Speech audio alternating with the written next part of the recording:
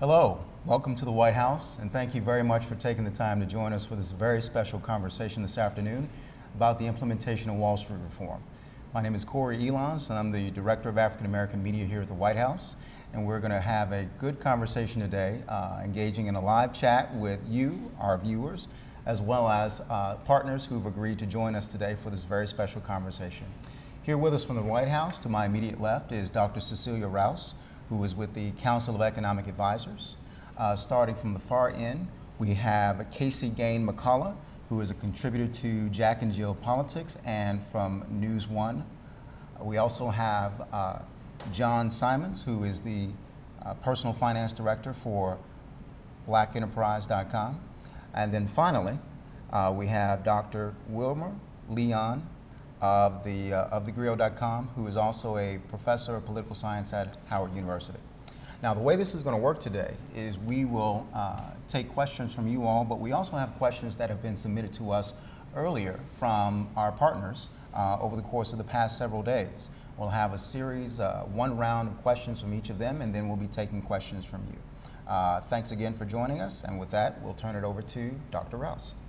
Thank you very much, Corey, and thank you all for joining us today. It's really a pleasure to be here to talk about this very important piece of legislation, which was passed into law last month.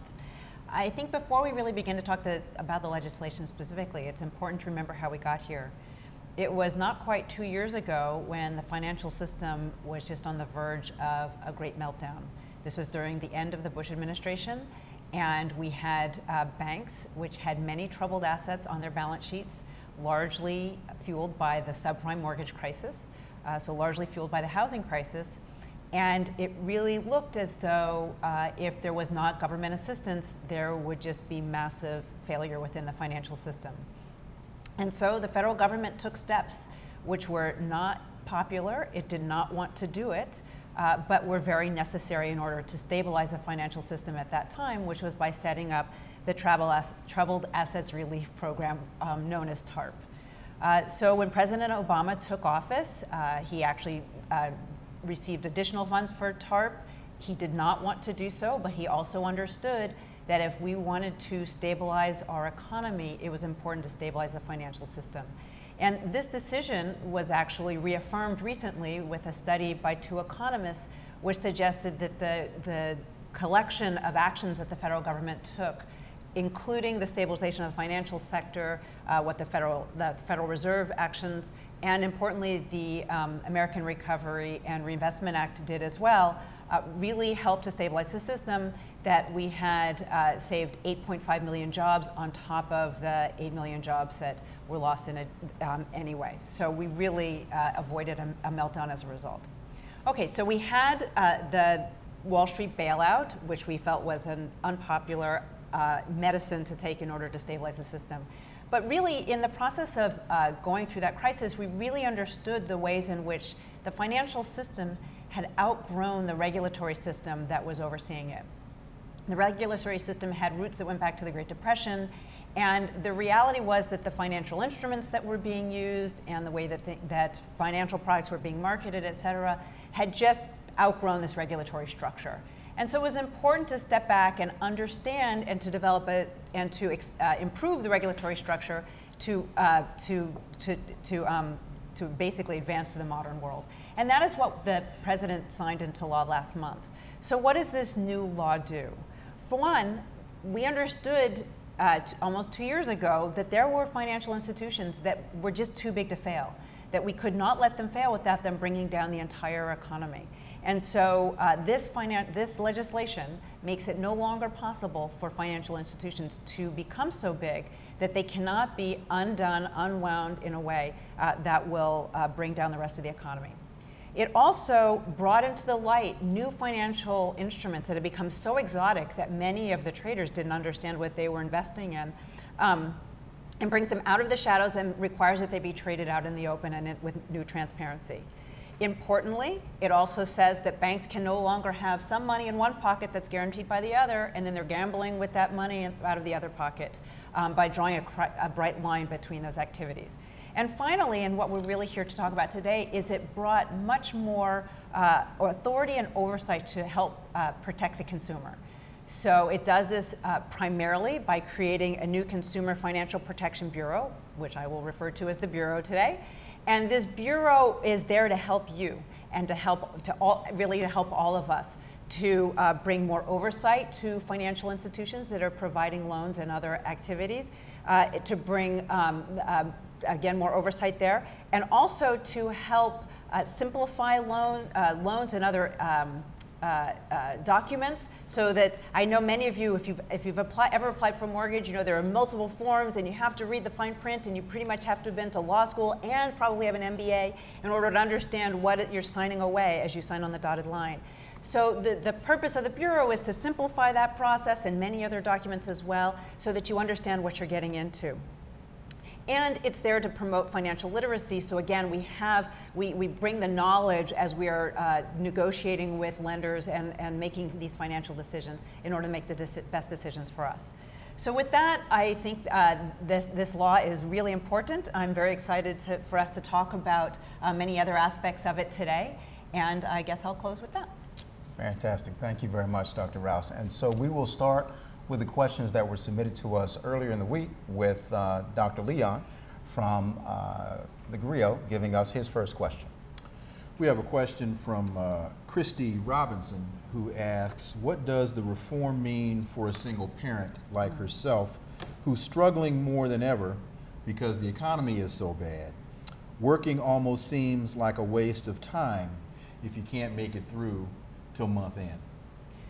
Boy, I really do feel Christy's pain, and I have to say that I think it's actually in these economic times that this kind of reform is more important than ever. Because you know, when you're getting by, there are lots of ways that you have to manage your finances. For example, if you get to the end of the month and you're not sure you can pay those bills, payday lenders look very attractive and may just provide the liquidity and the cash that you need to get to the next month. Or maybe that you hit the end of your checking account and you bounce a check. So what this new bill says is, one, is for the very first time, payday lenders will be regulated. Payday lenders play a very important role in many communities, but we also know that many of them are engaging in abusive practices. We know that they draw customers in and customers are trapped there. The interest rates they're charging are 400 to 900% on an annualized basis, which is astronomical. And the purpose of the new Bureau will be to make sure that those lenders are available and that they're there, but that they are not engaging in these abusive practices. It also will be enforcing the new credit card law that President Obama signed earlier, which says things like credit card companies can't increase interest rates on existing balances. So when you're just getting by and you've got a balance on that credit card, the credit card company can't increase the cost of that even further by increasing your rates. So this bill actually, especially with the Bureau, and I might also add by, when you're just getting by, understanding your choices and the implications of those choices is never more important. And so the financial literacy programs that the Bureau will be instituting and standing up, I think, will really empower all of us to make better choices.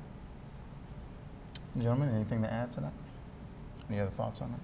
Well, I think budgeting, getting your credit card statement and knowing for the first time exactly how long it's going to take you to pay off that balance will help you budget. Yep. And when you can budget, the more information you have, and the better able you are to budget, the better control you can have over your decisions and make better decisions. I completely agree. We had a similar question, which talks about payday loan sharks operate on every corner of every town, preying on mostly poor people, taking 400 to 700% interest on loans. So no more of those interest on loans. What the Bureau will be doing is ensuring that those payday lenders aren't engaging in the most abusive practices. Payday lenders will always charge higher interest rates than your credit card, than your bank, because they're taking uncollateralized loans and they're taking higher risks. However, it's really important that consumers have all the information and they understand very much what they're getting into, and that they have ways to pay off those loans in a reasonable amount of time. So, but what about, was there going to be a cutoff? Like 400 is extremely high. I completely agree with you, certainly as an individual. One of the things about this bill is it puts a lot of power in the hands of the Bureau, and the Bureau is, is still being stood up. And okay. Absolutely. And just want to remind everyone, go ahead and send in your questions to us. We are eager to take those as we engage in our conversation today, and we'll continue on now with John Simons from Black Enterprise. So related to what we just discussed, a lot of people in our Black Enterprise audience want to know whether financial institutions will be held to task for targeting minorities for certain subprime loan products and certain other debt products. Are there going to be protections, specific protections for minorities who may feel targeted by lending institutions? I think the predatory lending practices with the subprime mortgages that really precipitated and were a lot of the undercurrent of this current financial crisis really came to light, and is, I think, a large part of the motivation for the consumer pieces of this legislation. And so absolutely, the new Bureau will have expanded authorities to prevent the sale of abusive products in the first place and to go after fraudulent lenders. Will subprime mortgages still exist? Absolutely. I think they serve a useful purpose for those individuals that have less than stellar credit ratings, don't qualify for a regular mortgage. A subprime mortgage can be a way to actually rebuild a credit history and then convert after a couple of years to a regular mortgage. But in the meantime, it's important that they not be abusive, that they not be targeted. There were individuals who qualified for prime mortgages who were sold subprime mortgages, and that's absolutely, the Bureau can actually stop those sorts of practices. At the same time, it's important for the individuals to be educated to understand what they're getting into when they sign on the dotted line, so I think it's very important that the financial literacy piece is there as well.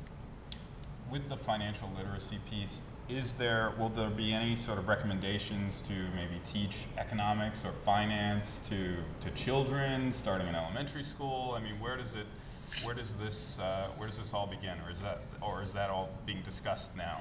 I have to tell you, so the Bureau is still being designed, but I have to tell you that financial literacy starting in kindergarten and in the earliest grades is a very high priority for Secretary Duncan, our Secretary of Education. And he is very committed to financial literacy at the various earliest grades, and actually has experience having implemented such programs in elementary schools. And this is also in addition to financial literacy programs that are already ongoing within the federal government. Money Smart is a program that's been developed and designed by the FDIC that's currently underway. It's been very popular and successful across the country, so this agency, once it's stood up, will have tremendous power to inform consumers about what their rights and abilities are. Will there be a website or in the making that could kind of, a financial literacy education website where people can learn about mortgages, credit ratings, things that will affect them in the future? Because a lot of people make mistakes when they're young, and they don't know about this stuff, and then they find themselves in a credit trap by the time they're in their mid-20s. I certainly don't want to speak to the Bureau, which hasn't been stood up, but that certainly sounds like it would be among the ideas that they would be looking at. What is the timetable for when it will be stood up? So the Secretary, the way the legislation is structured is the Secretary of the Treasury is to put it in process and to assume the powers and then transfer the powers as the Bureau is set up. And they are already underway doing so. They have set very aggressive timelines. This is a priority of the administrations. They have 30, 60, 90-day goals. They've already started putting in process. The whole genius behind the Bureau is that the consumer protection exists in a lot of agencies, but it becomes a residual responsibility of each of these agencies as opposed to being the primary responsibility of any one of them. And so when they have other competing demands, the consumer protection piece kind of can lag. And so what they'll be doing is transferring authorities, transferring staff to put together and consolidate all of that within the Bureau, and all of that is in motion. Absolutely. Dr. Wilmer, why don't you give us your next question? We have a question from Cheryl Richardson along the same lines of what we've just been talking about. While the banks now have new rules to live by, it seems as though they will continue to stiff customers with hidden fees of some sort. How will the reform bill protect us so that we are not being penalized now or when the banks decide to implement new fees? Cheryl, that's a really important question as well, and I think it goes to one of the challenges in a law like this, and when you're doing any kind of regulation like this, which is that right now we can see and we know what the banks were doing, but banks and their staff are very creative, and they will be thinking of the next thing, which we may not have thought of today. And so one of the important parts of consolidating the powers and the focus on consumer protection within one agency is they will be on the lookout for new kinds of abusive practices, new kinds of ways of deceiving the customer, and they will have the authority to stop that without having to go to Congress. They will have the authority to stop those abusive practices right then and there. So I think that that's, it's that, and then also making sure that consumers have the information they need. Part of that is with forms where those deceptive practices aren't in that, that size 2 font where you need a telescope. It's that big, right? You need a telescope to be able to read it. And so making sure that the information is clear, that you understand, that the consumer understands the fees and the conditions for the loans and other terms for bank accounts and other financial instruments. And that they have the financial literacy from the very beginning to be able to understand what the implications are. When you talk about regulation, what is the or else part of this? I mean, when you tell the banks that they can't do these things, what are the penalties? Is it sort of putting the bank out of business? Is it telling them to cease business for a certain amount of time? Or is that still being worked out? I believe that is still being worked out, Okay. but I do know that they will be able to end abusive practices, which would mean just, you may not put the bank out of businesses, but you can say that transaction cannot go through. And also to go after fraudulent lenders with whatever authorities they've been given. And we're going to take a moment to take one of our questions from online from Gina, who is writing in from South Carolina. She says that I'm doing well, I'm holding on to my home and we're doing fine, but many of my neighbors have lost their homes and we are struggling to keep our neighborhood intact. Is there anything that's happening in this legislation or anything else going on with the administration that is helping us with this issue? Boy, this is a lingering problem and a lingering economic challenge as we're fighting our way through this recovery. I think we all know that the way that this will really turn around is when Americans are back to work and are earning an income and can stay in their homes. But in the meantime, the administration definitely is committed to helping with folks who are facing foreclosure and those who are in their homes whose neighborhoods they find that their neighborhood is sort of deteriorating around them. So first of all, as part of the Recovery Act, and even subsequently, the President has supported a continuation of this program. There's a Neighborhood Stabilization Fund, which is funds that goes to neighborhoods to help prop up the property values, renovate homes and other buildings which have been foreclosed on and have been abandoned, so that those abandoned properties and those homes aren't bringing down the property values for everybody else, therefore creating a spiral downwards. The administration also has several programs to help individuals who are facing foreclosure. The largest and best well known is the Home Affordable Foreclosure Alternatives Program, which we call HAMP, which helps individuals refinance, obtain modifications, and even for those folks who are willing to who are facing foreclosure but don't want all the negative consequences associated with foreclosure, it helps them go through with a sale of their home, which may not be for the full value of the house, and provides them with about $3,000 to help them move to a more affordable housing. I should also say today that just today the administration announced another round of the Hardest Hit Fund, which was $600 million that goes to 5 states, which will again provide resources for those states to help with individuals who are facing foreclosure. I think if you see in cities like Baltimore, Detroit, when you get abandoned houses, it brings crime, it deteriorates the neighborhood, then everyone else's property value goes down, and then they can't loan out. So, and what will this do for cities like them, to get people back in these houses? Because it seems like everyone's losing out. The banks are losing out because they're not getting money. The people are losing out because they don't have a place to stay. And everyone else in the neighborhood is losing out because their neighborhood, which a lot of proud neighborhoods have turned to abandoned houses, which is just drugs, crime, and that doesn't reflect well on the cities, the neighborhoods, or the people. So is there anything that could be done to bring people back into these houses and to bring these neighborhoods back? Well, as I mentioned, the Neighborhood Stabilization Fund was a fund that was created to help communities either you're going to tear down some of the buildings that have been abandoned so they don't become magnets for crime, or find other ways to rehabilitate those homes which have been abandoned, and those buildings have been abandoned. I think the president is focused on jobs, jobs, jobs. He says his first, second, and third priorities are jobs, jobs, jobs. Fundamentally, we need to get folks back to work so that they can stay in their homes or come back and can afford the mortgages and the rents that go with those homes. In the meantime, we have this array of programs which do not go nearly far enough, and I grant you that. I think the administration completely understands that as well. But it's a big effort because we recognize the problem, and these are ways to help individuals refinance, obtain modifications, and otherwise try to stay in their homes. Or I think in Detroit, they're thinking of turning some of the abandoned housing into farmlands, which might create jobs and stuff. So is there any type of stuff in the bill that could help that out or bring new jobs as well? Because I think we've exhausted that one, so we'll come back to that. John, let's take another one of your reader questions that was submitted to you. Okay. A lot of our audience wants to know, okay, I'm a regular bank customer. I have a checking account at the bank, and I have my Roth IRA through that institution as well. How will this bill that I hear is being portrayed as a sort of Wall Street big institution regulation bill, how will that affect me, just a regular bank customer? What's going to be different? So the good news is you shouldn't notice much difference at all. You will still have your checking account and your Roth IRA and your mortgage through your bank.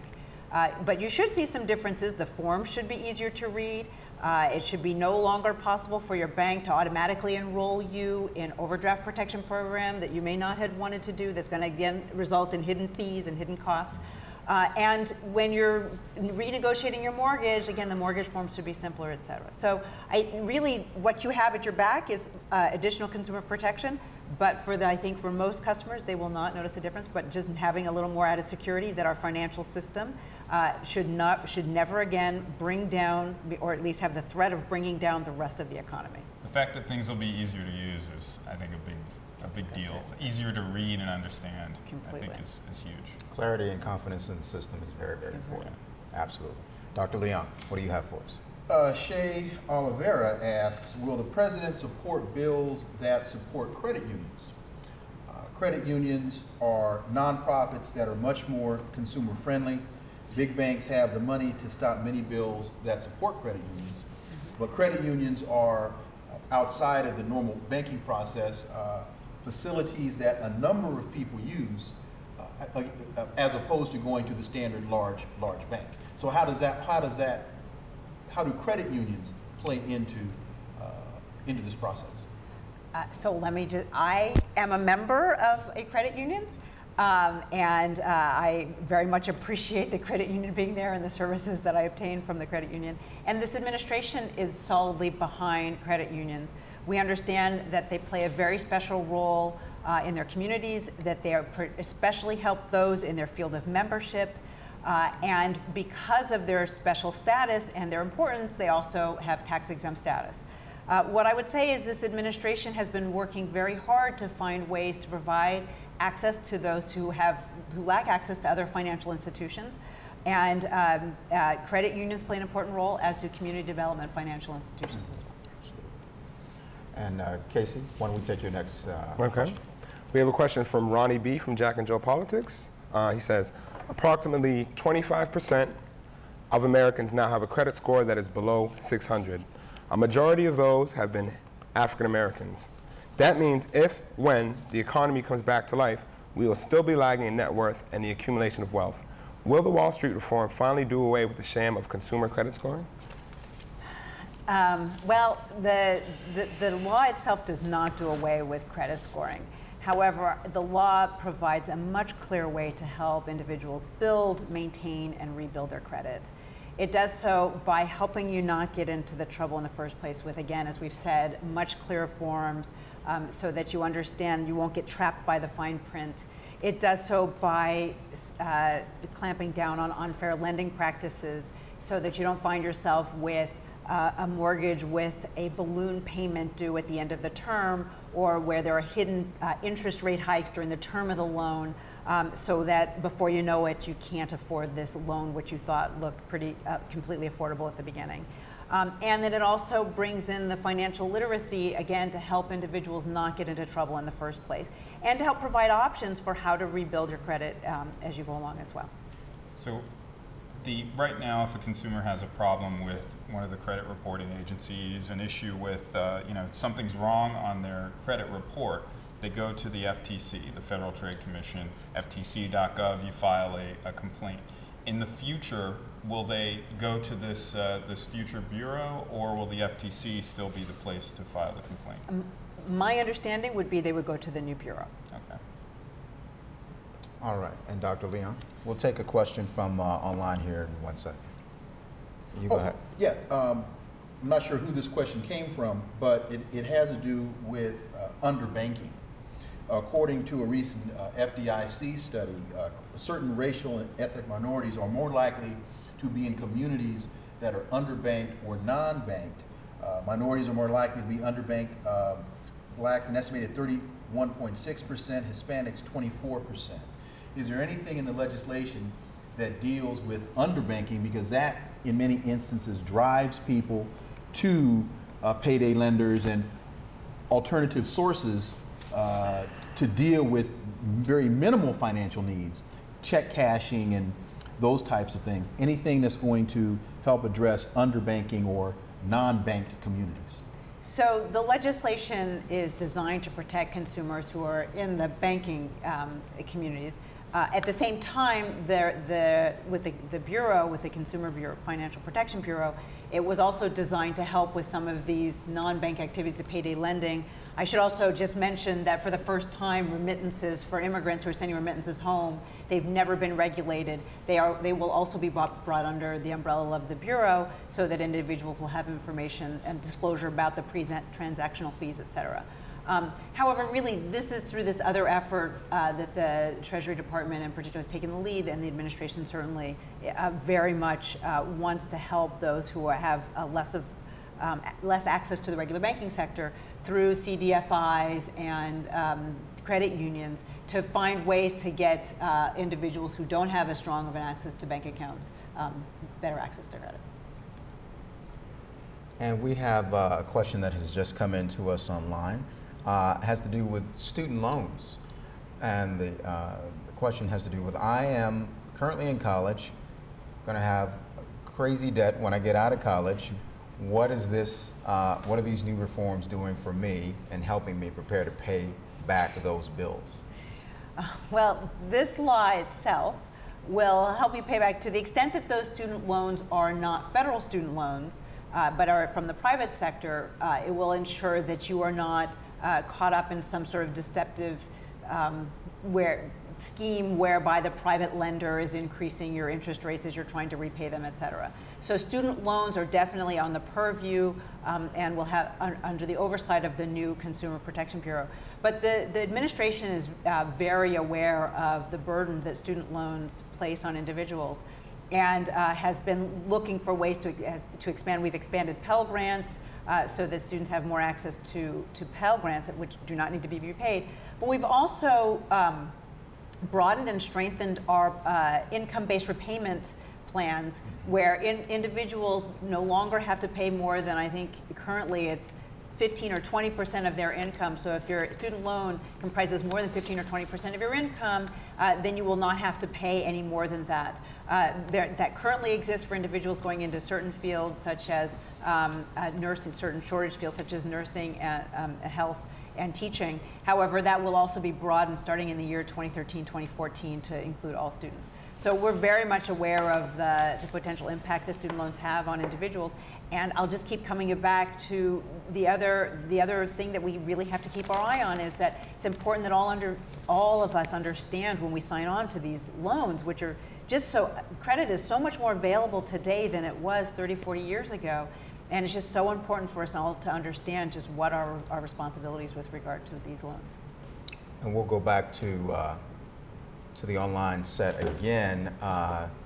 This one is from Mark, who is preparing to buy a home. He's actually looking for a home, and he's asking, one, is this a good time to look? I don't know if we can answer that question. But two, might want to recommend real estate. Right. Where's he looking? But two, when I go in to sign the final documents, what should I expect under this new law? You're just looking for a house now. So if you're going in now, I think you'll expect that there has not been all of the changes that we will see, as the law was just passed 2 or 3 weeks ago on July 21st. And as we've said, the Consumer Bureau has not been stood up, and when forms are changed, it takes some time in order to make those changes. So unfortunately, I don't think that you'll see major changes just today, but certainly within the next year or two, I think it'll be a much easier process. All right. Casey, why don't we go back and take one of your questions? Okay, this question is from Shanti, also from Jack and Jill Politics. The creation of the Office of Minority and Women Inclusion, what does this entail? So these are offices which will be required to exist in all of the agencies that currently oversee financial institutions, all the regulatory agencies, as well as the Federal Reserve Board here in Washington and all of the regional Federal Reserve banks. And the purpose of these offices is to ensure that these institutions, which really have to represent all Americans, in themselves have adequate diversity in their staff, and that they are adequately considering the needs of all Americans. And so that's what these offices will entail. Okay. So they'll be posted in agencies throughout the Washington area. Not just the regional banks as well, so Okay. all over the country. Fantastic. John, why don't we take another one of yours? So at Black Enterprise, we have a very diverse audience, and some of our readers and viewers happen to be people in the financial industry. If I'm I've heard from a lot of people in the financial industry. If I'm a person running a small investment firm, let's say, what do these new financial protections mean for me? Am I going to have to hire a bunch of lawyers and a bunch of writers who can simplify these forms that I've had on hand for forever? How's life going to be different for me? Well, the good news is, as long as you're playing by the rules and you're good to your customers, your life will change very little. However, it is true that through this law, the SEC has broader authorities, and so they have broader authorities to go after those investment brokers that are not looking out for the best interests of their clients. And that's important at the end of the day. We want to make sure that people have the opportunity to earn a living and run a good business, but at the same time that they're fair to their customers at the end of the day. So that's a win-win for everybody. That's ultimately exactly is what right. we're looking for. Dr. Will. Elaine Robinson asks, what law or laws or legislation will be put in place to ensure that Wall Street does not cause the American working class to collapse again? Who's looking out for the average working person? And let me, if I could just kind of tag on to that, I think one of the issues with this whole campaign is getting people in the country to understand exactly how this is going to impact their daily lives, and what this is really going to mean to them at the dinner table at the end of the day. You know, I think that's exactly right, and it's one of these things where the whole purpose of the bill actually is to protect everyday workers and consumers of these financial products, everyday people with mortgages, with credit cards, with bank accounts that potentially have these hidden fees. Those individuals who go to payday lenders. So it's actually designed to make sure that the system is working, the incentives in the system are aligned with the incentives of the customer. And yet, because it can seem very arcane, it can feel very removed, when really that was the whole focus is on the consumer. And so, you know, one of the things that was a key principle for any reform, at least for the president, was that never again could there be financial institutions that were too big to fail, because it was in having institutions that were too big to fail, and was also in having regulatory agencies that were not really watching the store. There were overlapping authorities, and some banks could shop for regulators and sort of get the best deal. And so the whole purpose was to streamline that, make it that that there was a much clearer understanding of these financial institutions. So let me just describe a few of the ways in which this law is designed not to make it that Wall Street brings down Main Street. One is there's a very aggressive advance warning system. There's a committee which is chaired by the Secretary of Treasury, which will have authority to be overseeing the largest banks and the largest institutions, and to be monitoring them. These institutions have to be providing what they're calling living wills, so a way for them to be unwound. In other words, a way to let them fail without it requiring taxpayer dollars, but allowed in an orderly way so that it's not so disruptive to the rest of the economy. It requires these banks to have more capital and leverage requirements so that if they do come into financial trouble and have some assets on their balance sheets which they can't really afford, they have a cushion so that, again, they don't run into trouble. So it's like having enough money in your savings account so that if you have a rainy day, you don't just have to declare bankruptcy. It updates the Fed's authority to provide system-wide support in the event that we do need it. And again, it establishes rigorous standards and supervision of all these institutions. So the idea is really to, again, we're not going to be able to foresee the next scheme that will come down the pike in another 5 years. But the point is to be able to have people with enough view into the system that we may not have thought of the system or of this scheme, but we can analyze it and consider its risk and minimize any potential adverse effects on the rest of the system. Absolutely. Thank you for that. And this is going to be our final question. Unfortunately, we'll take it from one of our viewers online. Andre Hatchett says, "What are the best ways to get funding for my small business if I have bad personal credit and I can create jobs?" Or can I create jobs, I think is what he meant to say. How can I get funding for this? Thank you. Dr. Rouse? Well, I would, if you're a small business, I would recommend the small business, the SBA, the Small Business Agency? Small Business Administration. Right. The Small Business Administration, which has a variety of loan programs and a variety of, they have